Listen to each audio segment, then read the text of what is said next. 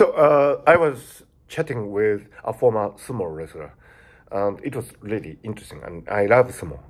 I go to the sumo grand tournament from time to time, and the sumo wrestlers are kind of apotheosis of what strong means. And they are strong in spirit, strong in physical body, obviously.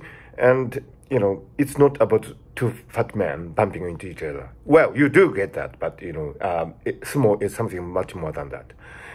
And talking to this former sumo wrestler who is actually managing one of the largest universities in Japan now, it was really revealing because I realized once again the ethos of sumo, which is not to say too much, just do it. And it's the famous Nike slogan, of course, but it could be equally the slogan for sumo wrestlers.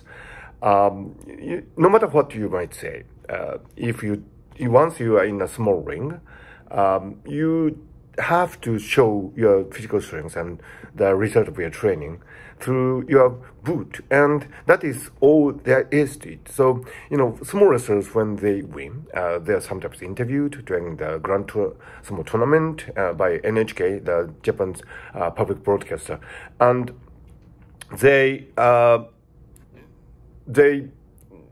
don't say too much. They just say, "Hai, 親方の言う通りやりました。I just did what my stable master told me to do, and 一番一番一生懸命取るだけです。I will do my best each time when I go into the ring," and all these things.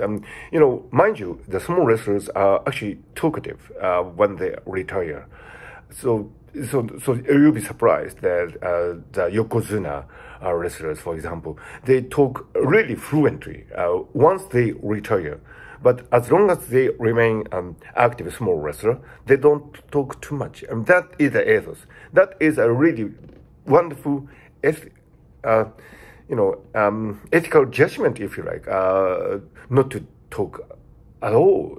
And, so it's, of course, they think about the opponent. They think about strategy. They're very intelligent, but it's not in their sense of what is beautiful to talk too much about these things. And I think that would be a common feeling among the Japanese people in general, not to talk too much about what they're doing, but just do it properly and